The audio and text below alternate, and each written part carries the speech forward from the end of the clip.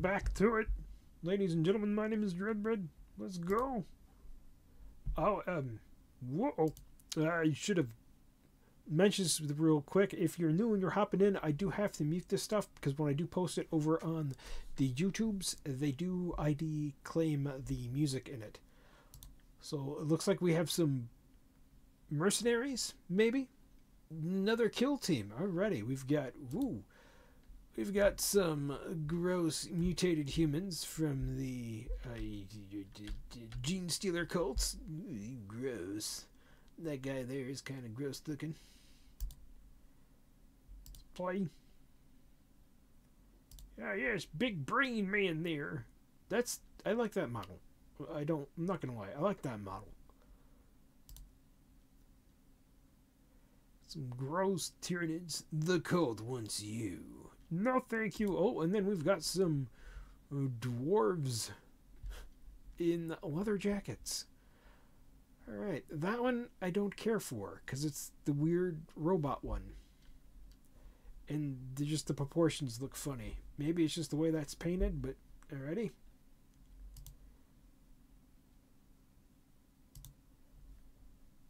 Okay.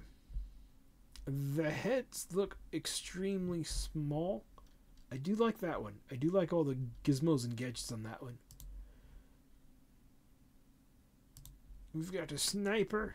Alright. Oh, that guy's got...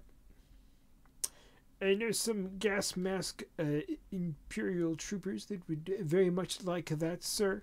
You might have to hand that over. Alright. Fortune favors the bold. So you get a Mangus, a Primarch, and a Brood Brother Sniper. Okay. And then you get Jaeger Bombast, Jaeger Thean, and Jaeger Rifleman. Okay. Alrighty. Beware of the shadows. So there we go, the new... I will say this, I do like the Necromunda squats a whole lot better than the squats that we actually got. These guys are okay. These guys are just okay. Kill Team Battle Box is on its way. It's called Termination, and we've got Tom and Elliot from the Warhammer studio to tell us all about it. Welcome to the show, guys. Thanks for joining us. So, first of all, let's have a look at what we're dealing with. These guys are pretty awesome. It's set on Beta Decima by the look of it. Can you tell us about how the story's evolved since last time? So you could say Beta Decima has had a bit of a tough time recently with the Gallowdark event. The Gene Stealer cult have taken over the whole planet. They've got orbital defense platforms and military bases in the capital city and things like that. And so the Jaegers are part of a larger fleet that is actually shadowing a Tyranid hive fleet. And they have been following this Tyranid hive fleet as it's been absorbing the biomatter of planet after planet. So they're allowing it to fatten up, filled with delicious advanced biomaterials and things like that. So they're waiting for the perfect time to ambush this hive fleet in a giant space battle. And so the Jaegers have been sent out in a scouting ship to see where they're going and to make sure that there's a whole area of space where the Leagues of Voting get to work without being interrupted by anybody else. Unfortunately, they fly close to Beta Decima that seems to have gone through some tough times, and they are engaged by Gene Stealer controlled orbital defense weapons that manage to take them by surprise and shoot their ship down. So the Jaegers find themselves crash landed and massively outnumbered by the Gene Stealer cult. So the Gene Stealer cult deployed their... That's a neat model. I wish they had a different name than Jaeger. Because when I think of Jaeger, I think that's alcoholic drink. Not really space dwarf. That looks familiar. That looks like kind of like something kids used to draw back in the day. An S. Brood Brother kill team to make an example of these interlopers. So in terms of the Leagues of Votan, the Hernkin, we've only seen them as the pioneers riding around on their cool Magna Core bikes, right? What are the Hernkin Jaegers and how do they actually play in Kill Team? So they're a brand new unit for the Leagues of Votan. Like you said before, the Hernkin we've seen are the pioneers, who are the ones on the bikes. These are the Jaegers. So they're still part of the Hernkin, but they have a slight... I do like these weapons. I'm not going to lie. I like the giant revolver blaster shotgun things. A different role. Now, the Hernkin's primary role is the scouts. They're the advanced party of the Leagues of Votan, if you like. So they range ahead of the rest of the fleet and the rest of the forces. They will identify locations of importance and drop markers or beacons or relay the information back to the rest of their kin. But sometimes they'll need to leave a presence there. And that's where the Jaegers come in. So the Jaegers are an incredibly self-sufficient commando unit, if you like. Oh, and they'll get deployed at locations that will be identified by the Hernkin.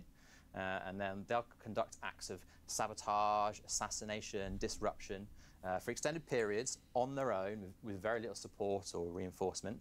So when the rest of their kin arrive, they're effectively mopping up all the great work that all the Jaegers have done, whilst they take it easy back on the ship, I suppose.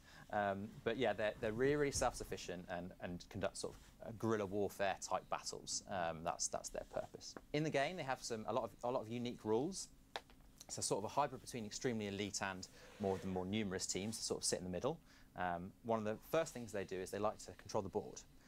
So they've set up their traps and their positions early, ready to ambush people. And so they have some funky ways of doing that. First of all, you can set them up further into the kill zone and get that early board space and make that yours. They also have a load of mines you can litter around the battlefield so that you're really forcing your opponent to move specifically or otherwise take the damage from those mines, which is fun. And then they also have something quite unique called resourceful points. Because they're very, very self-sufficient and flexible and adaptable, if you like. They can generate these points. You can then spend them to either heal some wounds if you start to lose some wounds, but you can also add one to their APL to do more actions, that kind of thing. That's always nasty. Yeah, for sure. Yeah, it's really, really useful. And so they're pretty much scouts with big guns and lots of sneaky traps that go boom. Especially because it's reactive, so I can keep these points. I say bear traps. They're not bear traps. At the moment I need to, which is unlike a lot of other APR rules where you normally have to set it up and it's a bit more telegraphed. This is a little more reactive, which is quite nice. Nice. They've also got some really, really funky operatives that do some unique things.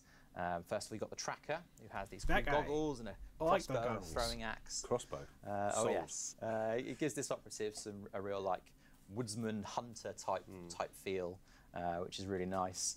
You've also got my favourite one, the bombast. This one has a rule called Rortlock Negotiation, which is named after its Rortlock revolvers. Negotiates with the revolvers, of course, which is really cool. And that allows this operative to, very, very start the turning point, get some shots in before anyone else, which is really, really fun. So you've got a Magna Coil rifle from your sniper. And so overall, they're a really, really fun team that likes to fight on their terms. Like I said, whether that's they've set up the board for themselves and force you to go specific ways, and then fight in a real guerrilla play style. As long as they're controlling the narrative and they're in control of the game, that's when they're going to shine the best. So yeah, they're a really, really fun team. There's that guy again. There's that guy. He's about to yeet that dude. I really don't like the tactical hands or the pointing. They need to figure something else out. They just do. Team. So onto the Brood Brothers themselves. Now they're quite a sort of sub-faction of the Genestealer cults themselves.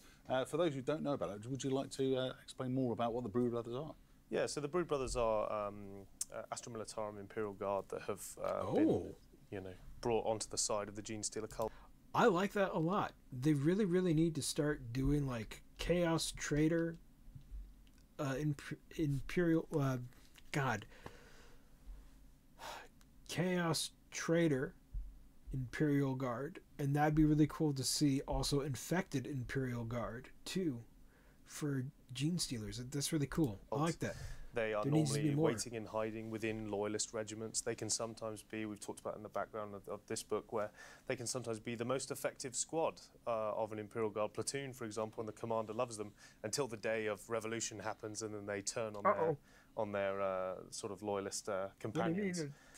This particular Brood Brother squad that we want to capture here is the most elite version of a Brood Brothers. They are veteran guardsmen who have fought in many campaigns, who have either been Genestealers all along and been in hiding, or they've been turned to the side of the Genestealers. So they have tons of combat experience. They use lots of special weapons that the Imperial Guard use and things like that. And they are the bodyguard squad for the Brood Coven. So they protect the highest leaders.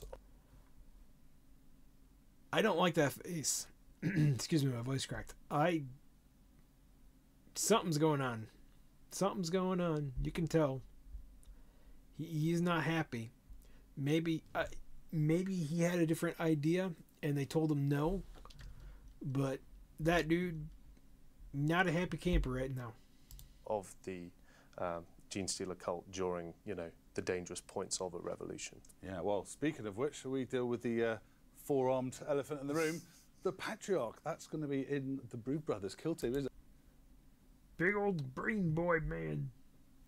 There he is. That's really, really cool. I like that. I like that they did this, chat.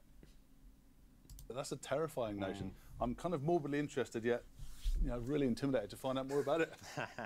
They're the scariest operative to date, for sure. So yeah, we've had a lot of fun with this operative. It's quite costly. It costs you numerous other operatives if you want to take them. So Okay. so effectively, you're going to have a choice each game whether to take the Patriarch or one of the other ones, which we'll talk about later. Double activation, they can activate twice, really fun. They can even mind control the opponent's operatives, which is to make them do actions, which is just really, really cool. So it's a lot of fun, a real all-star of this team, for sure, yeah. Wow, wow. So we've got those others. We've got the Mages, of course, a full-on dedicated psyker, really, and the Primus, who's the tactical mastermind of the Gene Stealer cults. How do they work as well? Yeah, so the Magus is the spiritual leader of the cult, so you have a lot more support rules from that operative. It's also a very powerful psyker, so you've got some cool psychic unique actions to do. And then the Primus is the strategic military mastermind of the... So we have seen that model before, and I believe we have seen this model before. I could be wrong about him, though, but I do feel like we've seen that before. I know we've seen that before. I take that back. Cult. So that's going to give you extra CP, influence over initiative, which is really important, and they're also a good fighter to boot as well. But between those three operatives, you've actually got quite a lot of flexibility on how you want to play them, depending on what your opponent's playing, that kind of thing.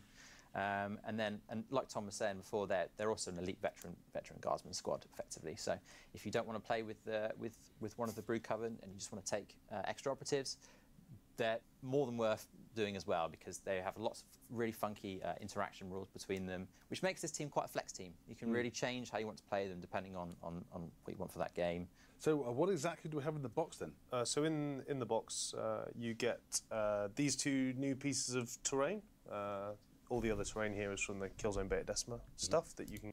So you only get these 2 bits, chat. Only those. All this other stuff comes separate in a different box set, because I want you to buy more. Get separately. Then you've got both of the teams. There's quite a lot of models in here because we've added the Brood Coven as well. So in terms of models, it's one of the sort of heftiest model amounts that you get in a kill team box. You also then get card packs for each of the teams with data cards, with equipment cards, all the sort of stuff you've seen in Salvation for the Scouts and the Scorpions. And then also... Again, with this face, he either doesn't want to be there, or he's ticked off about something about this. But I don't know. I don't know which one it is. I don't know which one it is, chat. So a book with all of your missions, your background, team rules in there as well. Token sheets for both the teams, so the... It's kind of like a mix of he doesn't want to be there. I'm going to keep saying this. It's kind of like he doesn't want to be there because he's heard all this stuff before, or he's not happy with this because something didn't go the way he wanted. I don't know. I don't know. The Jaegers get their minefield tokens, which have blank sides as well, so you don't know which ones are real, which ones aren't. So basically, all of the the best rules reference and stuff. We wanted to make sure people kind of get not because that right there is a fake smile. That just 100% everything they could want in this box. Well, that is Kill Team Termination. Thanks again for joining us, Tom and Elliot, and letting us know all about it. Sounds super cool. Can't wait for it. Keep your eyes out. It's coming soon. But before you go, we've got even more stuff on its way, so stick around. Anyway, chat, that's going to be the end of that one. I'm not ending the blah blah blah blah. I'm not ending the stream, just the VOD. So the people over on YouTube, blah, blah,